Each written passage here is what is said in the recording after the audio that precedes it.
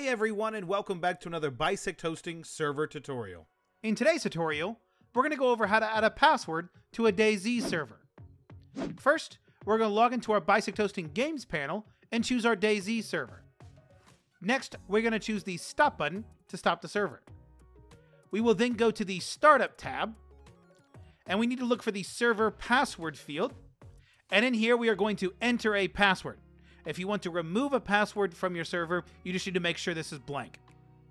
Once we've added a server password, we can go back to the Home tab, start our server, and we will have added a password to our DayZ server.